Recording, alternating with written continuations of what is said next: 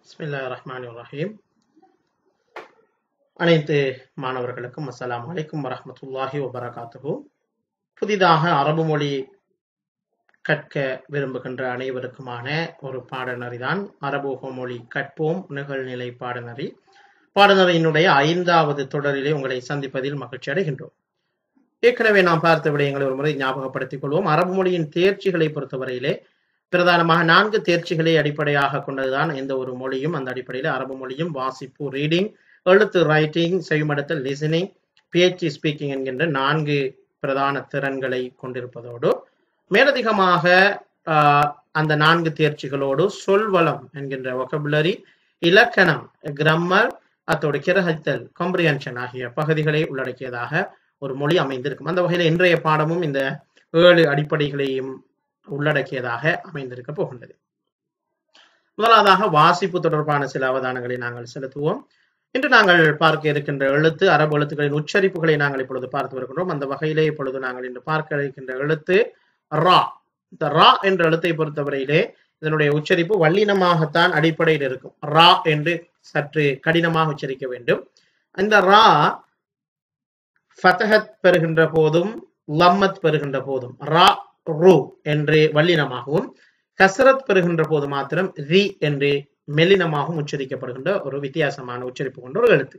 அந்த வகையிலே நுனி நாக்கை மேல் வாயில் உள்ள முகட்டினை தொட்டு உச்சரிப்பதுதான் இந்த எழுத்தை உச்சரிக்கின்ற முறை. உன்னுடைய நுனி நாக்கை மேல் வாயில் உள்ள முகட்டின் மீது வைத்து ரா ரா என்று உச்சரிக்க வேண்டும். அதனுடைய சத்தம் ஆங்கிலத்திலே ஆறினுடைய சத்தத்தை ஒத்ததாக இருக்கும். R sound. அந்த உச்சரிப்பை இப்பொழுது செய்யுங்கள்.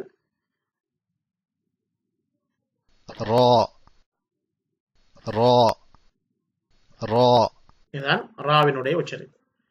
சரி, இப்பொழுது அடுத்த எழுத்து ஜா. இந்த ஜாவை பொறுத்தவரையிலே தமிழிலே இதற்கு நிகரான ஒரு எழுத்து கிடையாது. இஸ் என்கின்ற ஜெட் சவுண்ட் உடைய ஒரு எழுத்து தான்.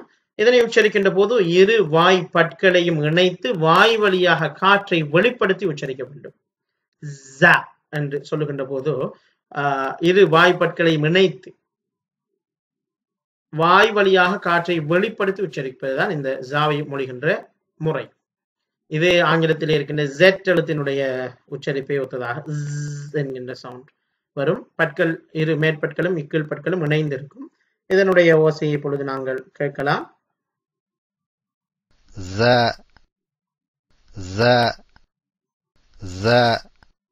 சரி, அடுத்து நாங்கள் பார்க்க இருக்கின்ற எழுத்து சீன். சீன் என்று நாங்கள் சொல்லுகின்ற போது என்கின்ற சத்தம் வெளிப்பட வேண்டும். அந்த வகையிலே நாக்கை மேல்வாய் முகட்டின் மீது வைத்து உச்சரிக்கக்கூடிய ஒரு எழுத்தாக இருக்கிறது. என்ற சத்தம் வர வேண்டும். இஷ் என்கின்ற சத்தம் வரக்கூடாது. இஸ் என்கின்ற சத்தம் வர வேண்டும். அந்த வகையிலே ஆங்கிலத்தில் இருக்கின்ற எஸ் என்கின்ற எழுத்தினுடைய உச்சரிப்பை ஒத்ததாக இந்த எழுத்தினுடைய உச்சரிப்பு காணப்படுகிறது. இஸ் என்கின்ற சத்தம் வெளிவர வேண்டும். சீன்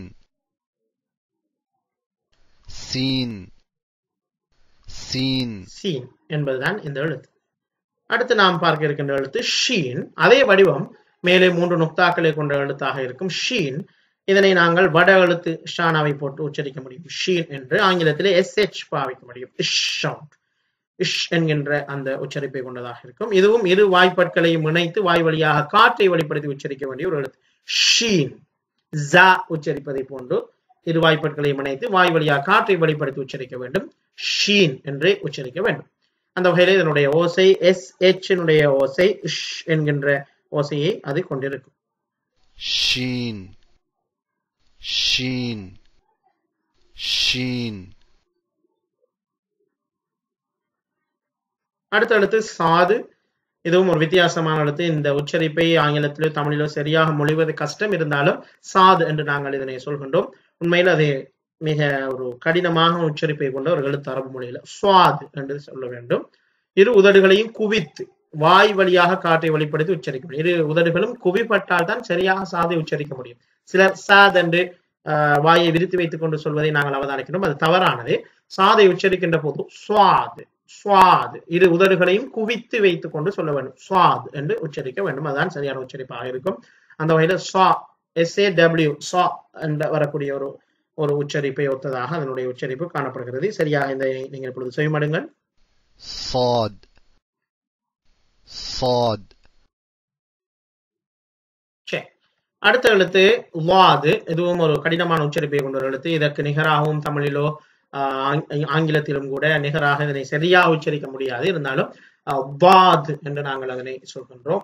வாத் என்று இதுவும் உச்சரிப்பதற்கு கடினமான ஒரு எழுத்து. நாக்கின் ஒரு ஓரப்பகுதியை கடவாய்ப்பற்களின் இடையிலே வைத்து உச்சரிக்க வேண்டும். வாது வாத் என்று உச்சரிக்க வேண்டும்.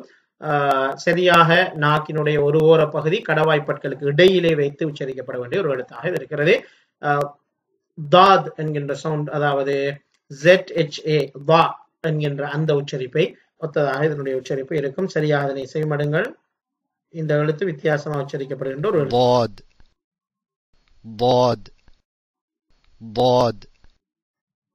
சரி, இப்பொழுது 6 எழுத்துக்களை வாசிக்கின்ற முறையை பற்றி நாங்கள் கற்றுக்கொண்டோம். அடுத்து அந்த எழுத்துக்களை எழுதுகின்ற முறைகளை இப்பொழுது நாங்கள் பார்க்கலாம்.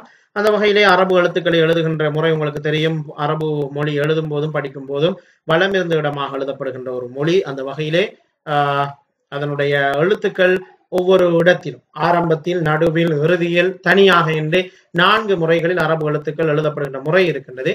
அந்த வகையில் எந்த எழுத்து எந்த எழுத்தோடு இணைந்து வரும், எந்த எழுத்து எந்த எழுத்தோடு பிரிந்து வரும் என்கின்ற விடயங்களையும் நாங்கள் கற்றுக்கொள்ள இருக்கிறோம். அந்த வகையிலே ரா எழுதுகின்ற முறையை நீங்கள் பார்த்தால், கோட்டுக்கு மேலே அரை பகுதியும் கோட்டுக்கு கீழே அரை பகுதியுமாக இந்த ரா எழுதப்பட வேண்டும். அம்புக்குறியால் காட்டப்பட்ட விடயத்தை நீங்கள் நன்கு அவதானியுங்கள். ரா எழுதப்படுகின்ற முறை. ரா எழுதப்படும் அதே முறையில் தான் ஜா எழுதப்படும். ஒரே ஒரு வித்தியாசம், ராவுக்கு மேலே ஒரு நுக்தாவை வைக்கின்ற போது ஜா எழுதப்படும். அந்த வகையிலே ரா ஜா இரண்டும் இவ்வாறு கோட்டுக்கு மேல் பகுதியில் ஒரு பகுதியும் கோட்டுக்கு கீழ் பகுதியில் ஒரு பகுதியுமாக இது எழுதப்பட வேண்டும். சரி, இப்பொழுது ரா ஜா இடம்பெறுகின்ற சொற்களை நாங்கள் பார்க்கலாம். அந்த வகையில் முதலாவது இடம்பெற்றிருக்கின்ற சொல் உர்ஸ். உருசுன் என்கின்ற சொல் அரிசி என்கின்ற கருத்தை கொடுக்கக்கூடிய ஒரு சொல். இங்கே நீங்கள் பாருங்கள், ராவோ ஜாவோ எந்த எழுத்துக்களுடன் இணையாது தனியாக வந்திருப்பதை நீங்கள் அவதானிக்கின்றீர்கள். அலிஃப் தனியாக, ரா தனியாக, ஜா தனியாக வந்திருக்கிறது. எழுதப்படுகின்ற முறையை பாருங்கள். வளமிருந்து இடமாக அப்படியே வளைந்து, அதாவது மணிக்கூட்டு திசையிலே வளைந்து அந்த எழுத்து எழுதப்பட்டிருப்பதை அவதானிக்கக்கூடியதாக இருக்கிறது. உர்ஸ் என்று அது அழைக்கப்படுகின்றது. உர்ஸ் என்றால் அரிசி என்று நாங்கள் சொல்லலாம். அதே போன்று ஹருன் என்ற சொல்லை நீங்கள் இங்கே பார்க்கலாம். இந்த ஹருன் என்ற சொல் ஹா எழுதப்படுகின்ற முறையை ஏற்கனவே கற்றிருக்கின்றோம்.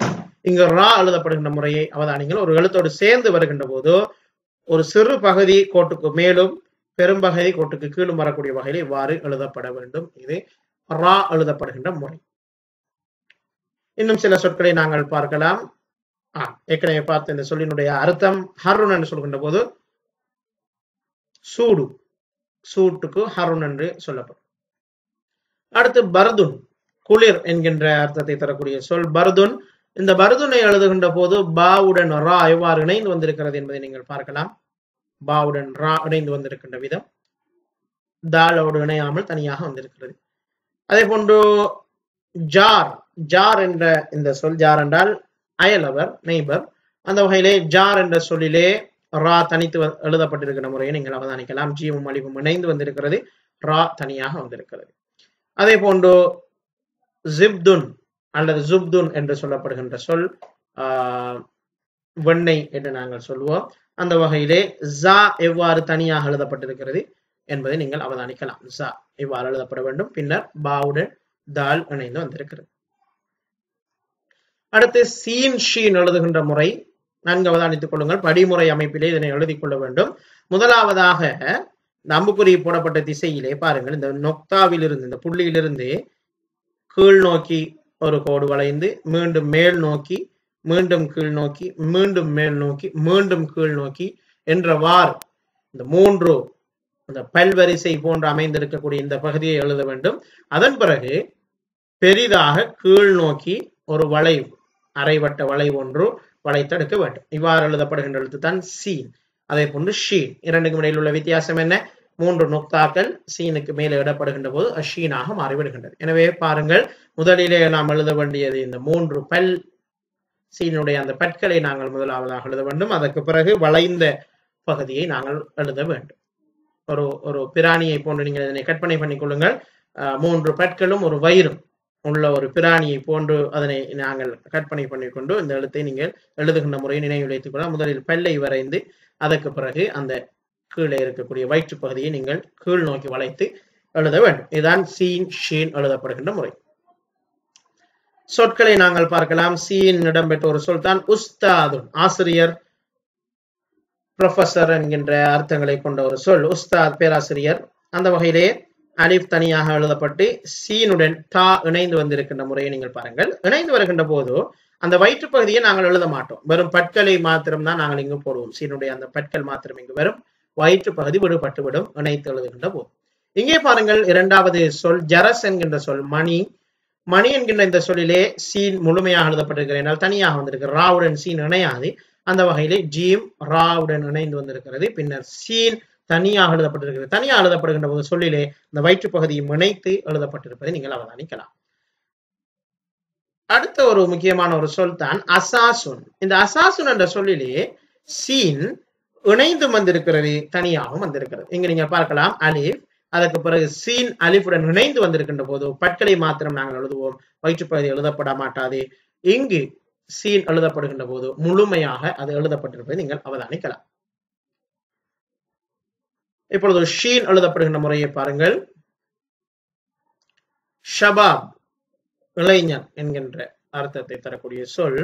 ஷாபுன், ஷபாப், இளைஞர்கள். அந்த வகையிலே ஷீன் ஆரம்பத்திலே பாவுடன் இணைந்து வந்திருப்பதால் இங்கு ஷீனுடைய பட்பகுதி மாத்திரம் இங்கு காட்டப்பட்டிருக்கிறது, வயிற்றுப்பகுதி விடுபட்டு எழுதப்படும். அந்த முறையை நீங்கள் அவதானித்துக் கொள்ளுங்கள். கீழே எழுதப்பட்டிருந்த ஹத்ஷுன் என்ற இந்த சொல்லை பொறுத்தவரையிலே இந்த சொல்லிலே நீங்கள் பார்த்தால் ஷீன் தனியாக எழுதப்பட்டது, தாலுடன் ஷீன் இணையாது. அந்த வகையிலே இங்கு எழுதப்பட்ட அந்த ஷீன் தனியாக முழுமையாக எழுதப்பட்டிருப்பதை அவதானிக்க முடியும். இதுதான் அந்த எழுதுகின்ற முறையில் உள்ள வித்தியாசம். அடுத்து நாங்கள் சாது லாத் எழுதுகின்ற முறையை பார்க்கலாம். சாதை பொறுத்தவரையிலே இதுவும் ஒரு படிமுறை அமைப்பில் எழுதப்பட வேண்டிய ஒரு எழுத்து. இந்த நுக்தாவை அவதானியங்கள் ஆரம்பத்தில் இருக்கின்ற இந்த புள்ளியிலிருந்து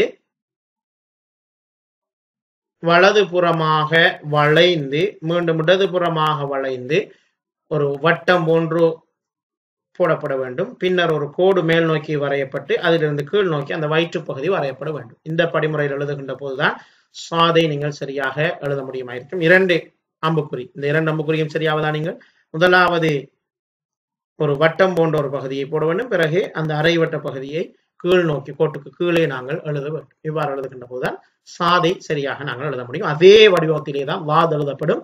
அந்த வகையிலே சாதுக்கு மேலே ஒரு நுக்தாவை எடுக்கின்ற போது வாத் எழுதப்படும். இரண்டும் ஒரே உருவத்தை கொண்ட எழுத்துக்கள். சாதுடன் வருகின்ற சொற்களை இப்பொழுது நாங்கள் பார்ப்போம். சபாகுன் என்ற இந்த சொல், சபாகுன் என்ற இந்த சொல்லை பொறுத்தவரையிலே சாது ஆரம்பத்திலே பாவுடன் இணைந்து வந்திருக்கிறது. எனவே அதனுடைய அந்த வயிற்று பகுதி விடுபட்டு தலைப்பகுதி மாத்திரம் இங்கு வந்திருக்கின்றது. சபாகுன் பாவுடன் இணைந்து வந்திருக்கின்ற போது அந்த முதல் பகுதி மாத்திரம் வருகின்றது. சபாகுன் என்றால் காலை வேளை. அடுத்து ஹசதுன் என்கின்ற இந்த சொல் அறுவடை என்கின்ற அர்த்தம். இந்த ஹசதுன் என்ற சொல்லை பொறுத்தவரையிலே இங்கும் சாது நடுவிலே இணைந்து வந்திருக்கிறது பாருங்கள். அந்த வகையிலே ஹாவுடன் சாது இணைந்து பின்னர் தாலுடன் இணைந்து அந்த தலைப்பகுதி மாத்திரம் இங்கு இடம்பெற்றிருக்கிறது, வயிற்றுப்பகுதி இடம்பெறவில்லை. இறுதியாக உள்ள அந்த சொல் ஹாசுன். ஹாசுன் என்று சொல்கின்ற போது குறிப்பானவர், தனிநபர் என்கின்ற அர்த்தத்தை தரக்கூடிய ஒரு சொல். அந்த வகையிலே இந்த ஹாசுன் எழுதப்படுகின்ற முறையை பாருங்கள். ஹாவுடன் அலிஃப் இணைந்து வந்திருக்கிறது, சாது தனியாக எழுதப்பட்டிருக்கிறது. ஆகவே இங்கு சாது தனியாக எழுதப்பட்டிருப்பதால் முழுமையாக அதனுடைய வடிவம் இடம்பெற்றிருக்கின்றது. அடுத்து லாது இடம்பெறக்கூடிய சொற்களை பாருங்கள். லபாப், லபாப் என்ற இந்த சொல் பனி என்கின்ற அர்த்தம் கொண்ட ஒரு சொல். இங்கு நீங்க பாருங்கள் லாத் பாவுடன் இணைந்து வந்திருக்கிறதாகவே லாதுடன் பாவை இணைக்கின்ற போது தலைப்பகுதி மாத்திரம் எழுதப்படும், அந்த கீழ் வளைத்து எழுதக்கூடிய பகுதி இல்லாமல் போகும். அதே போல அர்துன் பூமி என்கின்ற நிலம் என்கின்ற அர்த்தத்தை தரக்கூடிய இந்த சொல் இங்கு லாது தனியாக எழுதப்படுகின்ற ராவுடன் இணையாது, தனியாக எழுதப்படுகின்ற போது முழுமையாக லாதனுடைய வடிவத்தை நாங்கள் அவதானிக்கக்கூடியதாக இருக்கிறது. சரி, இப்பொழுது இன்னும் விரிவாக நாங்கள் அதை எழுதுகின்ற முறைகளை பார்க்கலாம். ரா என்ற எழுத்து எழுதப்படுகின்ற முறை தனியாக எழுதப்படுகின்ற போது இவ்வாறு ஆரம்பத்தில் வருகின்ற போது, நடுவிலே வருகின்ற போது இவ்வாறு, இறுதியிலே வருகின்ற போது இவ்வாறு எழுதப்பட வேண்டும். இது நீங்கள் இரட்டை ரோல் காப்பியிலே எழுதி பழக வேண்டிய பயிற்சி. அதுக்காகத்தான் இந்த அனிமேஷன் படங்கள் உங்களுக்கு காண்பிக்கப்படுகின்றன.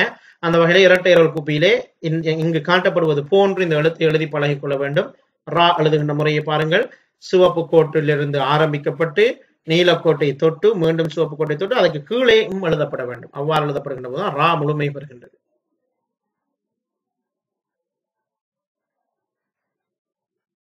ஆரம்பத்திலும் தனியாக வருகின்ற போது ஒரே வடிவம், அதே போன்று நடுவிலும் இறுதியிலும் வருகின்ற போது ஒரே வடிவத்தை அது பெற்றிருக்கும்.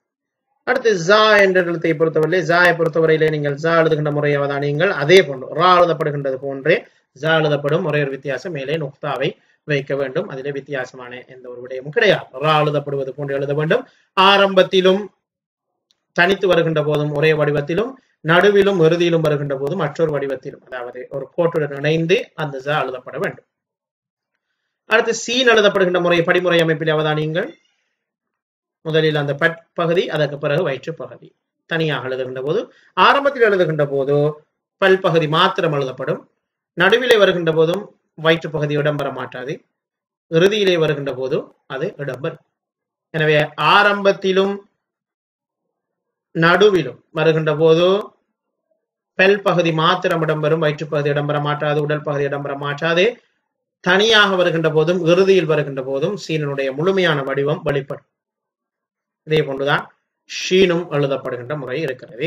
ஷீனை பொறுத்தவரையிலும் நாம் ஏற்கனவே சொன்னதை போல தனியாக எழுதுகின்ற போது ஷீன் முழுமையான வடிவத்தை பெறும். 3 நுக்தாக்கள் வைக்கப்பட வேண்டும்.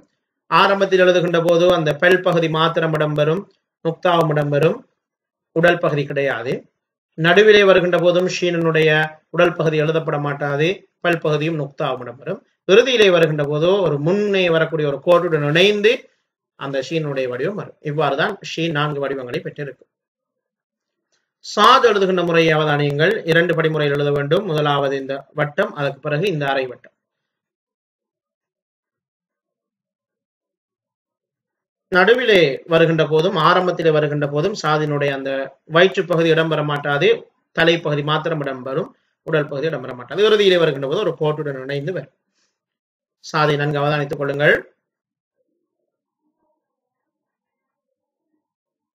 இவ்வாறுதான் சாத் எழுதப்பட வேண்டும்.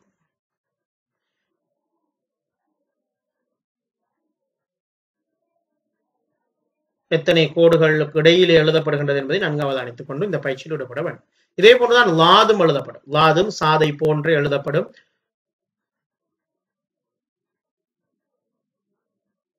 தனியாக வருகின்ற போது, ஆரம்பத்திலே எழுதப்படுகின்ற போது, நடுவிலே எழுதப்படுகின்ற போது, இறுதியிலே எழுதப்படுகின்ற போது, இந்த 4 வடிவங்களிலும் லாத் எழுதப்படும்.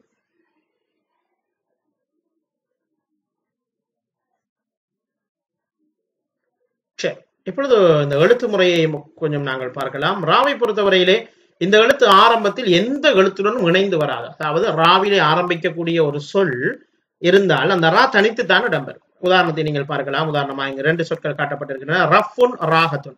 ரஃபுன் என்றால் இராக்கை, ராகத்துன் ஓய்வு. ரஃபுன் என்ற சொல்லை பாருங்கள். அங்கு ரா தனியாக இடம்பெற்றிருக்கிறது, முழுமையாக ரா இடம்பெற்றிருக்கிறது, எந்த எழுத்துடனும் இணையவில்லை. ராகத்துன் என்ற சொல்லிலும் அது இணையாமல் வந்திருக்கிறது. இவ்வாறு எந்த ஒரு எழுத்துடனும் ஆரம்பத்திலே வருகின்ற போது ரா இணைய மாட்டாது. இடையிலே வருகின்ற போது அலிஃப், தால், தால், ஜா, வாவ் போன்ற எழுத்துக்களை தவிர மற்ற எழுத்துக்களுடன் இணைந்து வரக்கூடியதாக இருக்கும். உதாரணமாக இங்கு நீங்கள் பார்க்கலாம்.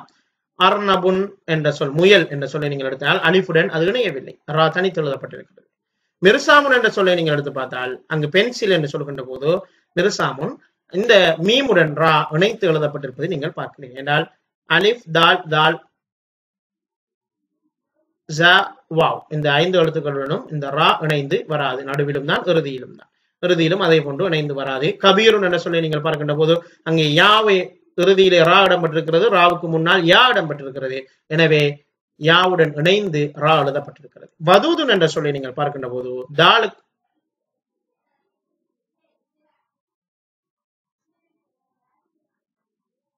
அந்த வதூருன் என்ற சொல் தவறானது. அடுத்து ஜா என்ற சொல்லை நீங்கள் பார்க்கின்ற போது இந்த எழுத்து ஆரம்பத்தில் எந்த எழுத்துடனும் இணையாது, ராவை போன்று எந்த எழுத்துடனும் இணையாது. ஜகாத்துன், ஜகாத் கொடுத்தல். ஜராஃபத்துன், ஒட்டகச்சுவிங்கி.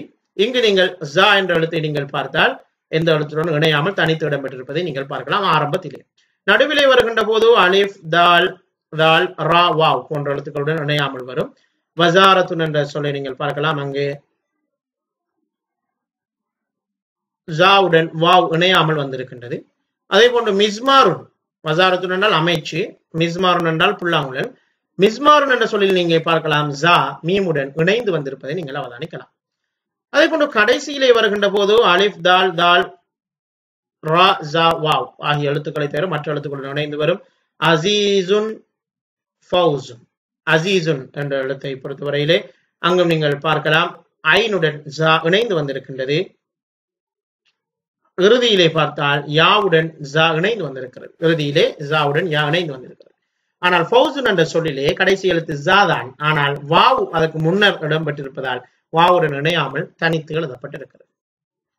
சீன் என்ற எழுத்தை பொறுத்தவரையில் இது ஆரம்பத்திலே எந்த எழுத்துக்களுடன் இணைந்து வரக்கூடியது பாருங்கள். சனத்துன் சாஹிருன், சனத்துன் வருடம், சாஹிருன் சூனியக்காரன்.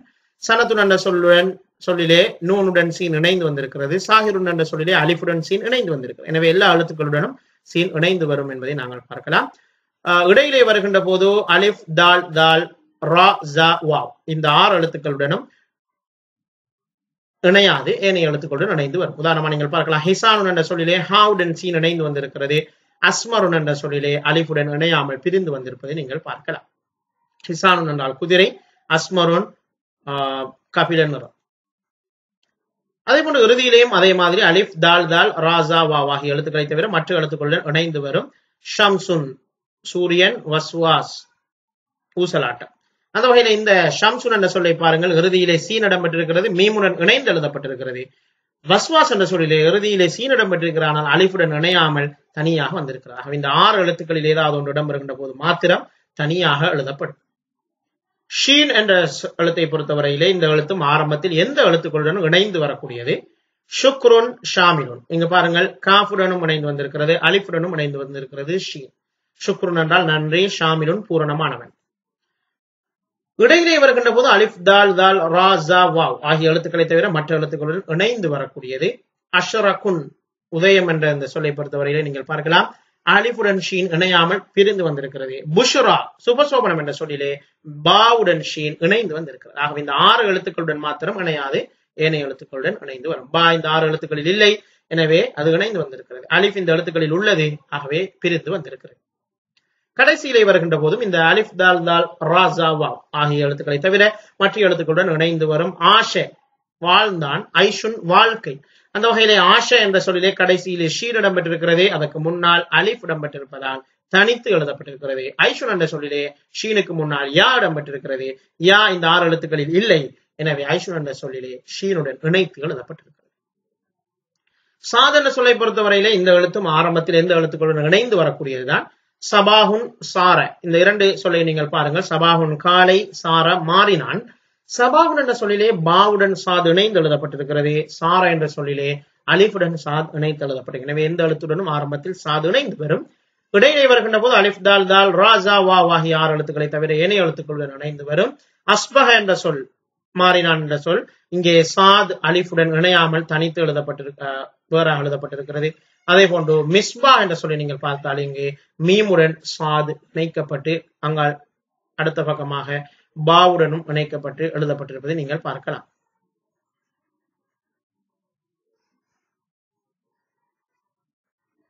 கடைசியிலே வருகின்ற போதும் அலிஃப் தால் தால் ராசா வாஹ் எழுத்துக்களை தவிர மற்ற எழுத்துக்களுடன் இணைந்து வரும். ரசாசுன் ஈயம் அல்லது புல்லட் என்கின்ற அர்த்தத்தை கொண்ட ஒரு சொல். ரவை துப்பாக்கி ரவை என்ற அர்த்தம். இங்கு கடைசியிலே சாது வந்திருக்கிறது, அதுக்கு முன்னர் அலிஃப் இடம்பெற்றிருப்பதால் சாது அதனுடன் இணையாமல் தனித்து வந்திருக்கிறது. ஷக்சுன் என்ற சொல்லிலே முன்னர் ஹா இடம்பெற்றிருப்பதால் இணைந்து எழுதப்பட்டிருக்கிறது. ஷக்சுன் நபர், தனி நபர். ஏனென்றால் இங்கு ஹா இந்த 6 எழுத்துக்களில் இல்லை, எனவே இணைந்து எழுதப்பட்டிருக்கிறது. லாதும் அதே போன்றுதான் ஆரம்பத்தில் எல்லா எழுத்துக்களுடன் இணைந்து வரும். லரருன் தீங்கு, லாமினுன் பொறுப்பாளர்.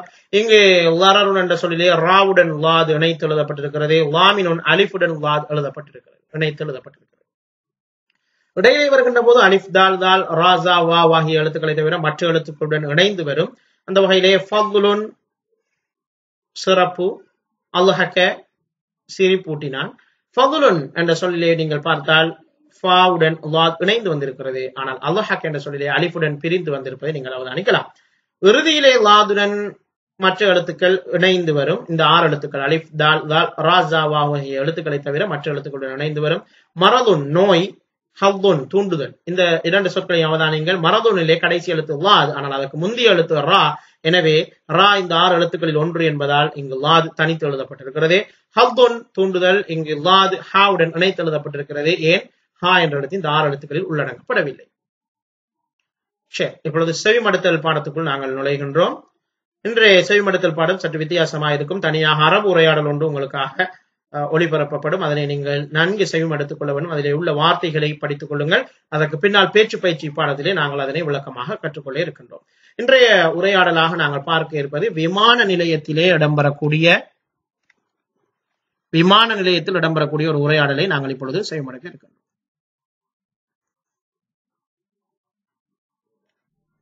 مرحبا مرحبا جواز السفر من فضلك تفضل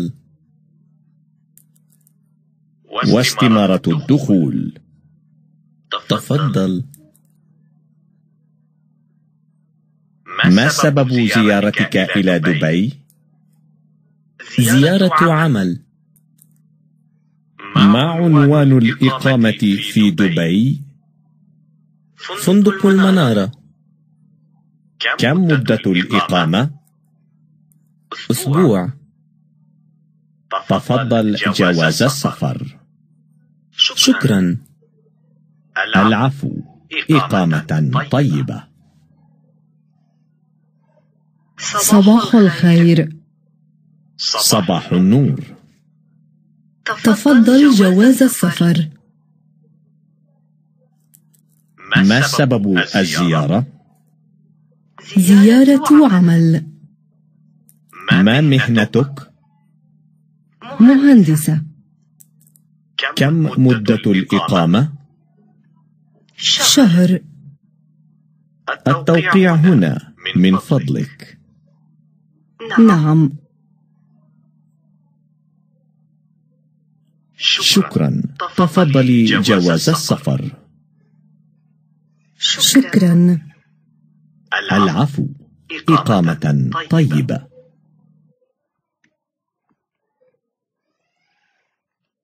சரி, இப்பொழுது அந்த உரையாடலை நாங்கள் செய்யப்படுத்தோம். அதிலிருந்து இப்பொழுது நாங்கள் பேச கற்றுக்கொள்ள இருக்கின்றோம். பேச்சு பயிற்சியில் இப்பொழுது நாங்கள் ஈடுபடலாம். முதலாவதாக இந்த உரையாடலில் இடம்பெற்ற வார்த்தை பிரயோகத்தை நாங்கள் பார்ப்போம். மரஹபன். இது ஏற்கனவே நாங்கள் கற்ற ஒரு வார்த்தை பிரயோகம். மரஹபன் என்று சொன்னால் வெல்கம், நல்வரவு என்ற அர்த்தம். வந்தவுடன் அவரை வரவேற்கின்றார். அந்த விமான நிலைய அதிகாரிக்கும் ஒரு துபாய் நாட்டுக்கு வருகை தரக்கூடிய ஒரு பிரயாணிக்கும் இடையிலான உரையாடல் தான் இது. அந்த வகையிலே வரக்கூடிய அந்த நபர் மர்ஹபன் கூறியவரை வரவேற்கிறார். அதற்கு பதிலுக்கு மற்ற நபர் மர்ஹபன் என்றே சொல்கிறார். அவரும் வெல்கம், நல்வரவு என்ற சொல்லை பரிமாறிக் கொள்கின்றனர். இருவரும் அறிமுகமாகிக் கொள்கின்றனர். அப்படி என்றால் இப்பொழுது மர்ஹபன் என்றால் நல்வரவு, வெல்கம். இது ஏற்கனவே கற்ற சொல். அடுத்த பாவனையை நாங்கள் பார்ப்போம். ஜவாசு சஃபர் மின் ஃபதுலிக். இதிலே 2 சொற்கள் இருக்கின்றன. ஜவாசு சஃபர் என்பது ஒரு சொல், மின் ஃபதுலிக் என்பது ஒரு பிரயோகம். ஜவாசு சஃபர் என்று சொன்னால் கடவுச்சீட்டு, மின் ஃபதுலிக் என்று சொன்னால் பிளீஸ், தயவு செய்து. அப்ப ஜவாசு சஃபர் பாஸ்போர்ட், மின் ஃபதுலிக் பிளீஸ், பிளீஸ் பாஸ்போர்ட் என்று அவர் கேட்கிறார். அதற்கு அதாவது தயவு செய்து கடவுச்சீட்டை காட்டுங்கள் என்பதைத்தான் அவர் பேச்சு மொழியிலே ஜவாசு சஃபர் மின் ஃபதுலிக், தயவு செய்து உங்களுடைய கடவுச்சீட்டை கொடுங்கள் என்கிற அர்த்தம் வரக்கூடிய அந்த வார்த்தையை அவர் சொல்கிறார். ஆகவே இங்கு நாங்கள் மனநமிட்டுக் கொள்ளக்கூடிய சொல் ஜவாசு சஃபர் என்றால் பாஸ்போர்ட், மின் ஃபதுலிக் தயவு செய்து, பிளீஸ். அவ்வாறு சொன்னதும் அதற்கு அவர் பதில் அளிக்கின்றார். தஃபத்தல். தஃபத்தல் என்ற இந்த பாவனை அரபு மொழியிலே மிக முக்கியமானது. பேச்சு மொழியிலே தஃபத்தல் என்ற சொல் பல்வேறு பிரயோகங்களில் பயன்படுத்தப்படுகின்றது. இதோ, இந்தாருங்கள், பிடியுங்கள் என்ற இந்த அர்த்தங்கள் எல்லாம் இதற்கு இருக்கிறது. அதாவது தஃபல்லல், உதாரணமா ஒருவர் உங்களுக்கு ஒரு தேநீரை ஊற்றி கொண்டு தருகின்ற போது தஃபல்லல் என்னங்க என்று உங்களுக்கு தருவார். அதனை நாங்கள் பெற்றுக்கொள்வோம். அதே போன்று ஒருவர் ஏதாவது ஒன்றை கேட்கின்ற போது இதோ இன்னா இருக்கிறது என்று நாங்கள் காட்டுகின்ற போது தஃபல்லல் என்கின்ற இந்த சொல் பயன்படுத்தப்படுகிறது. அந்த வகையில் தான் இங்கு தஃபல்லல் பயன்படுத்தப்பட்டிருக்கிறது. அவர் பாஸ்போர்ட்டை கேட்டவுடன் அந்த நபர் தஃபல்லல், இதோ இருக்கிறது என்ற அர்த்தம் பட தஃபல்லல் என்று அதனை கொடுக்கிறார். அப்படி தஃபல்லல் என்ற பிரயோகம் இதோ என்கின்ற அர்த்தத்திலே தமிழிலே பயன்படுத்தப்பட முடியும். அடுத்து அவர் கேட்கின்றார், விமான நிலைய அதிகாரி கேட்கின்றார், வஸ்திமாரத்து துஹூல். இங்கு வா என்பது மேலும், அண்ட் என்ற அர்த்தம். இஸ்திமாரத்து துஹூல் என்பது வீசாவை குறிக்கின்ற ஒரு சொல். இஸ்திமாரத்து துஹூல். துஹூல் என்றால் என்ட்ரன்ஸ், நுழைதல். இஸ்திமாரா என்பது ஃபார்ம், அப்ளிகேஷன். அந்த வகையிலே வஸ்திமாரத்து துஹூல் என்பது என்ட்ரன்ஸ் அப்ளிகேஷன் என்று அழைக்கப்படுகின்ற வீசாவை தான் அவர் கேட்கின்றார். நுழைவு படிவம் என்று நாங்கள் தமிழிலே அதனை சொல்ல முடியும். வீசாவை அவர் கேட்கின்றார். இங்கு வா என்பது மேலும் என்ற அர்த்தத்தை கொடுக்கின்றது. இஸ்திமாரத்து துஹூல் என்பது நுழைவு படிவம். அதற்கு அவர் மீண்டும் தஃபவ்வல், இதோ இருக்கிறது, இதோ என்று அதனை கொடுக்கிறார். இப்பொழுது 2 உரையாடல்களை நாங்கள் பார்த்து விட்டோம். அவர் வெல்கம் பண்ணினார், பாஸ்போர்ட்டை கேட்டார், அவர் கொடுத்தார். அடுத்ததாக வீசாவை கேட்டார், அவர் கொடுத்தார். இப்பொழுது அடுத்த கேள்வியை அவர் கேட்கின்றார். இப்பொழுது அடுத்த கேள்வி, மா சபபு ஜியாரத்தி லி துபாய். துபாய் இவ்வாறு தான் எழுதப்படும். துபாய் என்கின்ற நகரம் தான் துபாய் என்ற அரபு மொழியிலே அழைக்கப்படுகிறது. மா என்றால் என்ன, சபப் காரணம், ஜியாரா தரிசிப்பு, துபாய் துபாய் நகரம், லி என்றால் இக்கு என்கின்ற இடைச்சொல். ஆங்கிலத்திலே பார்ப்போம். மா what, சபப் reason, ஜியாரா visiting, Li Dubai to Dubai. ஆகவே what's your reason to visiting Dubai, அதான் அவர் கேட்கின்ற அந்த கேள்வியினுடைய அர்த்தம். அதாவது நீங்கள் துபாயை தரிசிப்பதற்கான காரணம் என்ன. மா சபப், what is the reason. ஜியாரத்துல் Dubai, துபாயை தரிசிப்பதற்கான காரணம். துபாய்க்கு தரிசித்ததன் காரணம் என்ன என்று கேட்கிறார். அதற்கு அவர் சொல்கிறார், ஜியாரத்து அமலின். ஜியாரத்து அமல். ஜியாரா என்றால் தரிசிப்பு, விசிட்டிங். அமல் என்றால் ஒர்க், வேலை. வேலைக்கான தரிசிப்பு, ஒரு வேலைக்காக நான் வந்திருக்கிறேன், வேலை ஒன்றுக்கான தரிசிப்பு என்று அவர் சொல்கிறார். ஒரு ஒர்க், ஒரு வேலைக்காக நான் இங்கு வந்திருக்கிறேன் சொல்றார். இங்கு நீங்கள் மனநம்படக்கூடிய சொல் அமல், வேலை, ஜாப் அல்லது ஒர்க் என்று நாங்கள் சொல்லலாம். ஒர்க், ஒரு வேலைக்காக நான் வந்திருக்கிறேன். ஜியாரா தரிசிப்பு. அடுத்த கேள்வியை இப்பொழுது விமான நிலைய அதிகாரி கேட்கிறார். மா உன்வானுல் இகாமா ஃபி துபாய். மா என்ன, உன்வான் என்ற சொல் மிக முக்கியமான சொல், மனநம்பட்டுக் கொள்ளுங்கள். உன்வான் என்றால் அட்ரஸ், முகவரி. மா என்ன, வட், உன்வான் முகவரி, அட்ரஸ். அல் இகாமா, இகாமா என்றால் தங்குதல், ஸ்டேயிங். ஃபி என்றால் இல், ஆங்கிலத்திலே இன். Dubai Dubai. அப்படி என்றால் துபாயில் தங்குகின்ற முகவரி என்ன, துபாயிலே நீங்கள் தங்குகின்ற முகவரி என்ன என்ற கேள்வி கேட்கிறார். துபாயிலே நீங்கள் தங்குகின்ற முகவரி என்ன. அந்த கேள்விக்கு அவர் பதில் அளிக்கின்றார். துபாயில் தங்கும் முகவரி என்ன என்ற இந்த கேள்விதான் இப்பொழுது கேட்கப்படுகின்றது. இதிலே நீங்கள் மனநம்பட்டுக் கொள்ளக்கூடிய சொல் உன்வான் என்ற சொல். இகாமா, இகாமா என்றால் தங்குதல், உன்வான் என்றால் அட்ரஸ், முகவரி. மா என்றால் என்ன, என்றால் இல், துபாயில் தங்குகின்ற முகவரி என்ன. அதற்கு அவர் பதிலளிக்கின்றார், ஃபுந்துக்குல் மனாரா. ஃபுந்துக் என்றால் ஹோட்டல், பெரிய தங்குமிட வசதிகள் கொண்ட ஹோட்டலை தான் ஃபுந்துக் என்று அழைப்போம். அல் மினாரா அல்லது மனாரா என்பது அந்த ஹோட்டலினுடைய ஒரு பெயராக நாங்கள் கொள்ளலாம். அல்லது மனாரா என்று சொல்லப்படுவது light house, tower, light tower. அவை ஒரு டவர் ஹோட்டல் என்று கூட நாங்கள் அதனை சொல்லலாம். இல்லாவிட்டால் மனாரா ஹோட்டல் என்று நாங்கள் அதனை மொழிபெயர்க்கலாம். ஃபுந்துக்குல் மனாராவில் நான் தங்கப் போகின்றேன் என்று அவர் சொல்கின்றார். இங்கே நாம் மனநம்பக்கூடிய சொல் ஃபுந்துக், ஹோட்டல். ஃபுந்துக், ஹோட்டல். அடுத்த கேள்வியை அவர் கேட்கின்றார். கம் முத்தத்துல் இகாமா. கம் முத்தத்துல் இகாமா. கம் என்றால் எத்தனை அல்லது எவ்வளவு, how much, how many. முத்தத்துன் காலம், டியூரேஷன். அல் இகாமா ஏற்கனவே நாங்கள் பார்த்து விட்டோம், தங்குதல். நீங்கள் தங்குகின்ற காலம் எவ்வளவு என்று அவர் கேட்கின்றார். கம் முத்தத்துல் இகாமா, எவ்வளவு காலம் தங்குவது. துபாய்க்கு வந்திருக்கிறீர்கள் வேலையாக, ஃபுந்துக் மனாராவிலே தங்க போகின்றீர்கள், எவ்வளவு காலம் தங்குவீர்கள் என்ற ஒரு கேள்வியையும் அங்கு விமான நிலைய அதிகாரி கேட்கின்றார். கம் முத்தத்துல் இகாமா, எவ்வளவு காலம் தங்குவது. இப்பொழுது அதற்கு அவர் பதில் அளிக்கின்றார். உஸ்பு. உஸ்பூன் என்றால் வாரம். ஒரு வாரம், ஒரு வார காலம் நான் தங்குவேன் என்று அவர் பதிலளிக்கிறார். உஸ்பூன், ஒரு வார காலம் நான் தங்குவேன். தஃபல்லல் ஜவாசு சஃபர், ஏற்கனவே படித்த சொற்கள் தான் மீண்டும் வருகின்றன. தஃபல்லல் இதோ, ஜவாசு சஃபர் பாஸ்போர்ட், பாஸ்போர்ட் இதோ என்று மீண்டும் அவர் ஒப்படைக்கின்றார். இதோ கடவுச்சீட்டு. அவ்வாறு ஒப்படைத்ததற்கு அவர் பதிலுக்கு ஷுக்ரன் என்று சொல்கிறார். ஷுக்ரன் என்ற பிரயோகம் உங்களுக்கு தெரியும், தேங்க்ஸ், நன்றி என்று அவர் கூறுகின்றார்.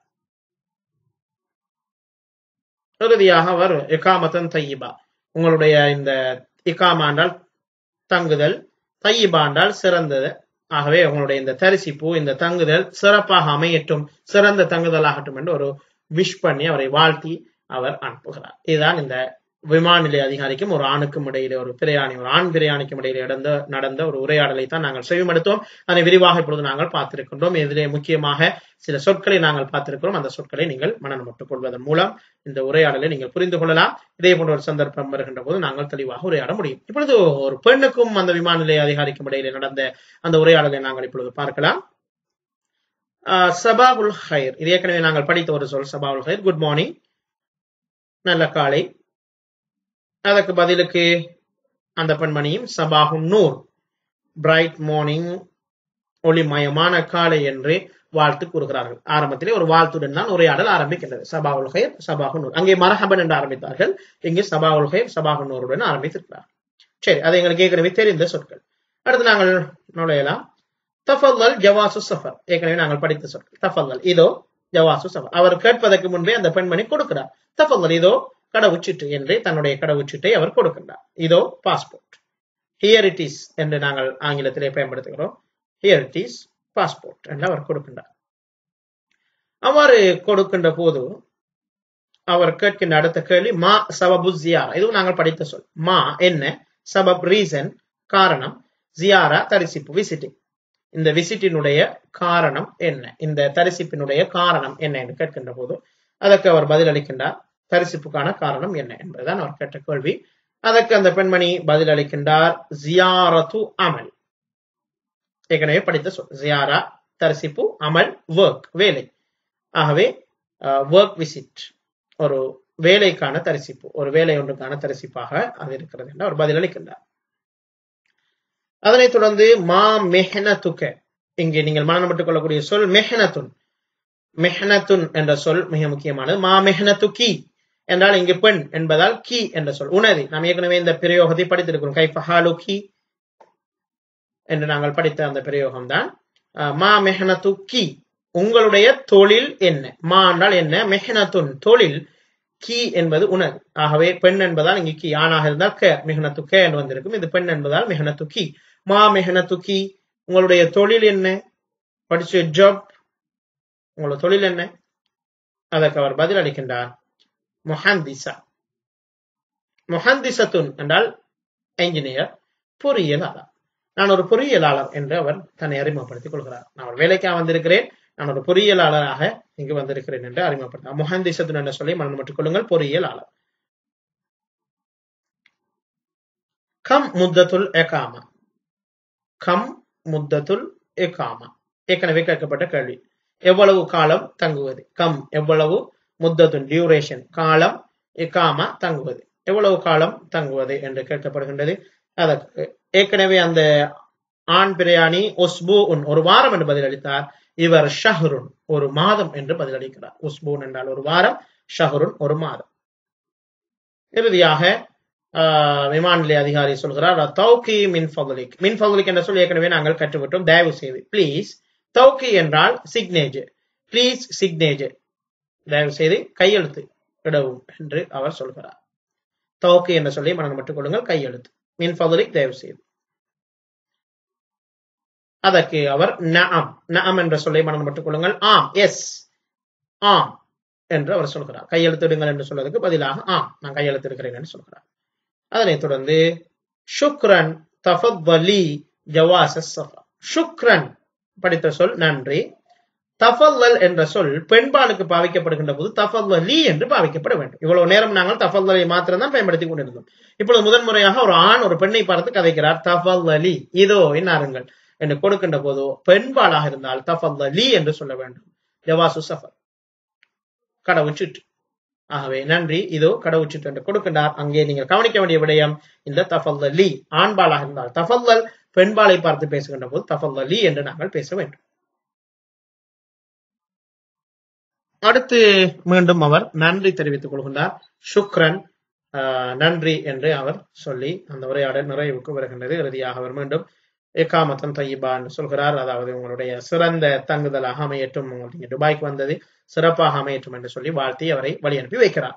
இந்த இரண்டு உரையாடல்களிலும் நாங்கள் கற்றுக்கொண்ட விடயம், ஒரு விமான நிலையத்திலே நடக்கக்கூடிய ஒரு உரையாடலிலே பயன்படுத்தக்கூடிய சொற்கள் இகாமத்துன், ஜியாரத்துன், முத்தத்துன், ஷஹருன், உஸ்புன் போன்ற பல சொற்களை நாங்கள் இதிலே கற்றுக்கொண்டோம். அவற்றை நீங்கள் எழுதி குறிப்பெடுத்து மனநமிட்டுக் கொள்ளுமாறு உங்களை இணையமாக கற்றுக்கொள்கின்றோம். அடுத்து சொல்வளம் பகுதிக்குள் நாங்கள் நுழையலாம். சொல்வளம் பகுதியில் இன்று நாங்கள் பார்க்க இருக்கின்ற விடயம், ஏற்கனவே நாங்கள் பார்த்து வருகின்ற தொடரிலே மிருகங்களுடைய பெயர்களை நாங்கள் பார்த்து வருகின்றோம். இன்றும் சில மிருகங்களை நாங்கள் அறிமுகப்படுத்துகின்றோம். அந்த வகையில இன்று முதலாவது நாங்கள் பார்க்க இருக்கின்ற விலங்கு எலிபென்ட், யானை. இந்த யானை அரபு மொழியிலே சொல்வது ஃபீலுன், யானை என்று நாங்கள் சொல்லுவோம். யானை அரபு மொழியிலே ஃபீலுன், எலிபென்ட், யானை. அடுத்து பாம்பு வந்திருக்கிறது. பாம்புக்கு அரபு மொழியிலே சுபானுன், சுபானுன் என்று சொல்லப்படும். ஸ்னேக், பாம்பு, சுபான். அடுத்து முயல் இடம்பெற்றிருக்கிறது. முயலுக்கு அரபு மொழியிலே அர்னபுன், அர்னபுன் என்றால் முயல், அர்னபுன் முயல். ரபிட், முயல், அர்னப், ரபிட், முயல்.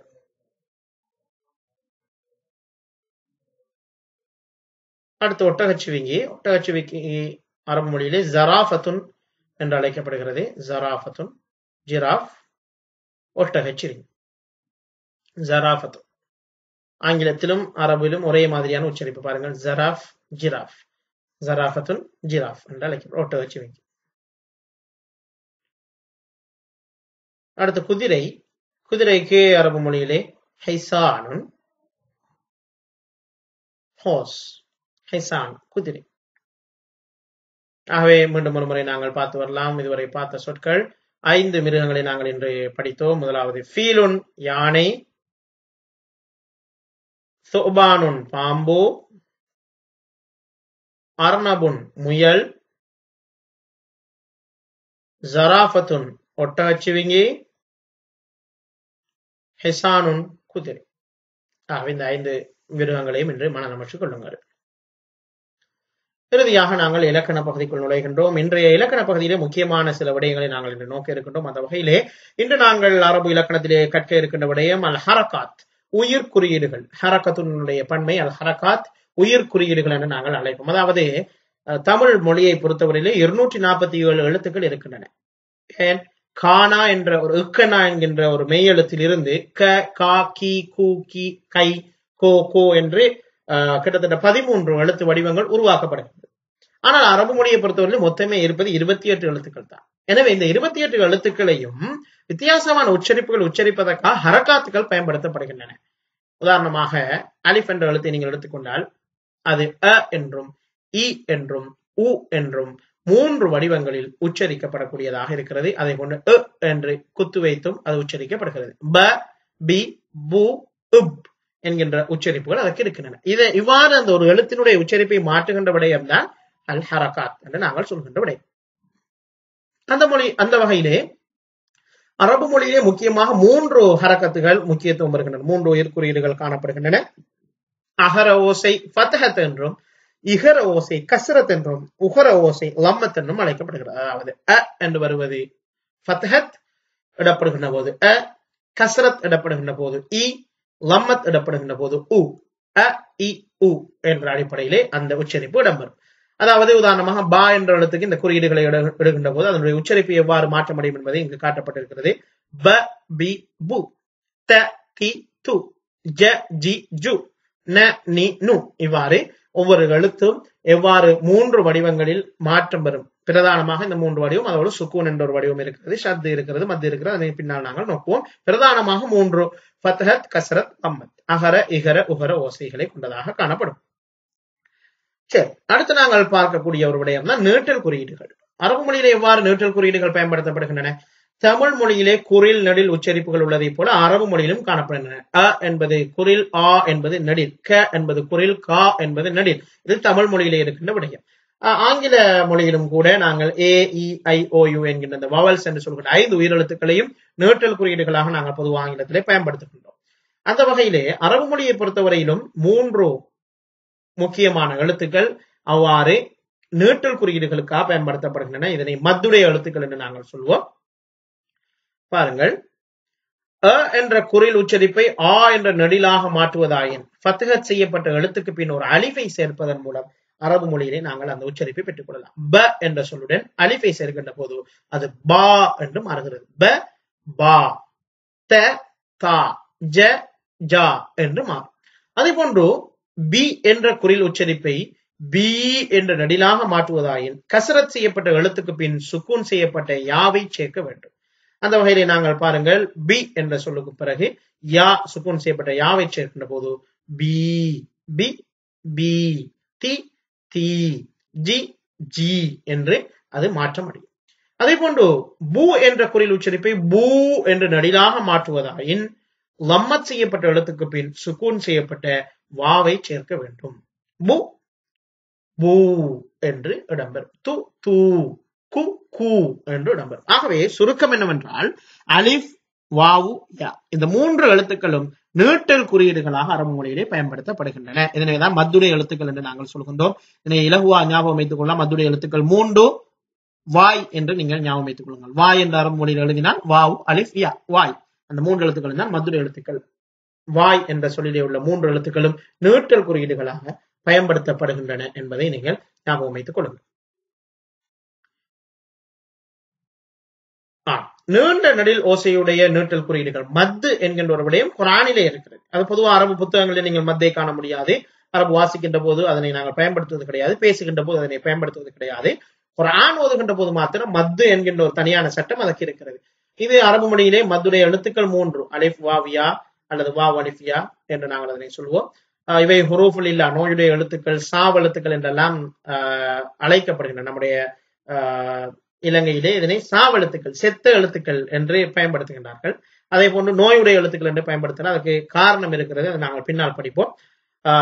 இது தவிர மத்துடைய அடையாளங்களாக இவ்வாறான இங்கே படத்திலே காட்டப்பட்டிருப்பதை போல, இந்த எழுதப்பட்டிருப்பதை போல இவ்வாறான அடையாளங்கள் குர்ஆனிலே நீங்கள் கண்டிருப்பீர்கள். இவை குர்ஆனில் மாத்திரம் இடம்பெறும். அவற்றை அதிகம் நீட்டி வாசிக்க அல்லது ஓத வேண்டும் என்பதற்காக அவ்வாறு குறியீடுகள் இடம்பெற்றிருக்கின்றன. பொதுவாக அரபு மொழியை வாசிக்கின்ற போது நாங்கள் இந்த குறியீடுகள் பயன்படுத்தப்படுவது கிடையாது. அலிஃப், வாவ், யா என்கின்ற 3 எழுத்துக்கள் மாத்திரமே பயன்படுத்தப்படும். அடுத்த குறியீடு தன்வீன். தன்வீன் என்பது இரட்டை குறியீடு என்று நாங்கள் சொல்லுவோம். அரபு மொழியில் 3 இரட்டை குறியீடுகள் இருக்கின்றன. தன்வீன்கள் 3 இருக்கின்றன. ஃபத்ஹத்தைன், கஸ்ரத்தைன், லம்மத்தைன். அதாவது ஒரு ஃபத்ஹத்தோடு இன்னொரு ஃபத்ஹத் சேருகின்ற போது ஃபத்ஹத்தைன், கஸ்ரத்தைன், லம்மத்தைன் என்று அது மாறுகின்றது. ஒரு எழுத்துடன் தன்வீன் சேரும் போது இன் என்கின்ற ஓசை இணைந்து வரும். உதாரணமாக அலிஃப் பிளஸ் நூன், அன். அதே எழுத்து தான் அலிஃபுக்கு மேலே தன்வீனை போட்டால் வருகின்ற உச்சரிப்பு. அன், இன், உன் என்கின்ற உச்சரிப்பு. பன், பின், புன், தன், தின், துன், ஜன், ஜின், ஜுன் என்று இவ்வாறு ஓசை மாற்றம் அடையும். தன்வீன் வரக்கூடிய ஒரு சொல்லிலே சொல்லின் இறுதியிலேயே தன்வீன் இடம்பெறும். தன்வீனை பொறுத்தவரை ஆரம்பத்திலோ நடுவிலோ இடம்பெற முடியாது. எந்த ஒரு சொல்லில், அதுவும் குறிப்பாக பெயர்ச்சொல், பெயர்ச்சொல்லினுடைய இறுதியில் மாத்திரம்தான் தன்வீன் இடம்பெறும் என்பதை நீங்கள் நினைவில் வைத்துக் கொள்ள வேண்டும். நடுவிலோ ஆரம்பத்திலோ இடம்பெற மாட்டாது. அதே போன்று வினை சொற்களிலும் நாங்கள் தன்வீன் பயன்படுத்துவதில்லை. பெயர் சொற்களில் மாத்திரம்தான் தன்வீன் பயன்படுத்துகின்றோம்.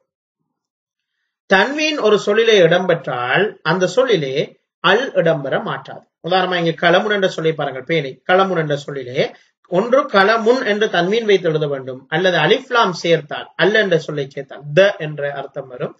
அல் கலமு என்று நாங்கள் சொல்லுகின்ற போது அங்கே தன்வீன் இடம்பெறாது. அல் கலமு என்று லம்மத் மாத்திரம் இடம்பெறும்.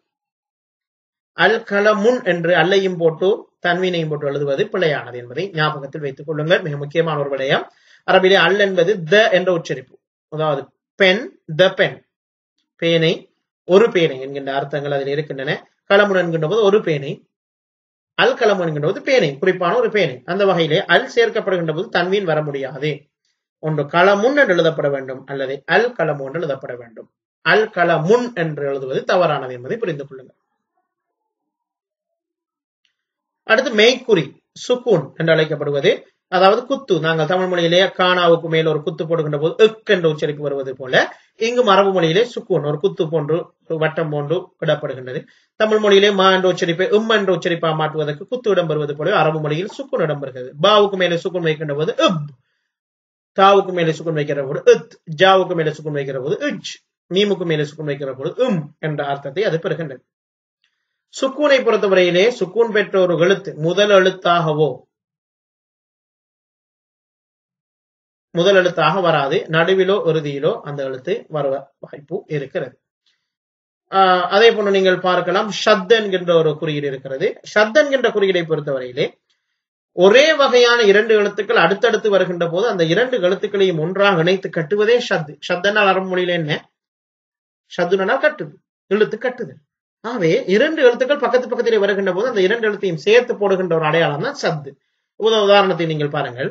ப இர் ருன், இங்கு சுக்கூன் செய்யப்பட்ட ஒரு ரா இருக்கிறது, தன்வீன் செய்யப்பட்ட லம்மத்தைன் வந்த ஒரு ரா இருக்கிறது. சேர்த்து எழுதுகின்ற போது பர் ருன், இதைத்தான் நாங்கள் பர் ருன் என்று சத்தை போட்டு எழுதுகிறோம்.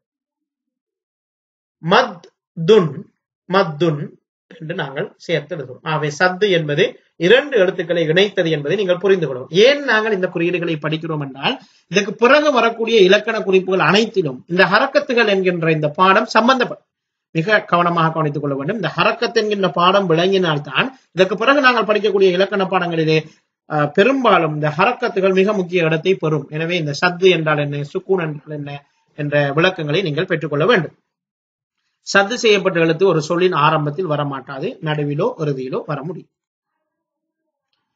அடுத்து அலிஃபுக்கும் ஹம்சாவுக்கும் இடையிலான வித்தியாசத்தை நாங்கள் பார்ப்போம். அரபு மொழியில 28 எழுத்துக்கள் தான் இருக்கின்றன.